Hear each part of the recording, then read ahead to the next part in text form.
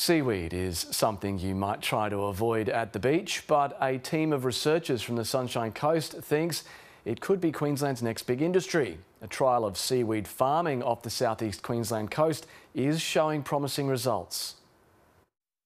In Moreton Bay, an oyster farm is trying something new: seaweed. In total, we farmed about 125 kilograms of seaweed, or around 10,000 sushi rolls worth. Small plants are put into nets and attached to oyster lines, growing into a floating forest of seaweed sausages.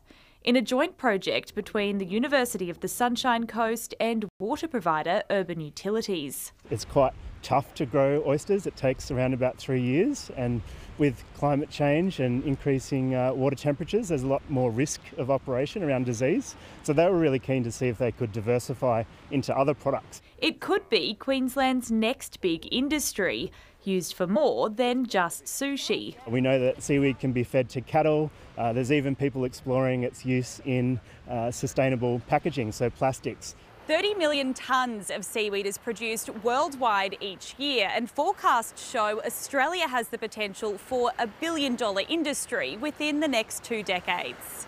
The 2-year trial has had environmental benefits too. For every tonne of wet seaweed that we're pulling from the bay, we're pulling out about 1.5 kilos of nitrogen as well. It remains to be seen whether large-scale seaweed farming would be commercially viable in Moreton Bay, but from little things, big things grow. Elizabeth Cramsey, ABC News.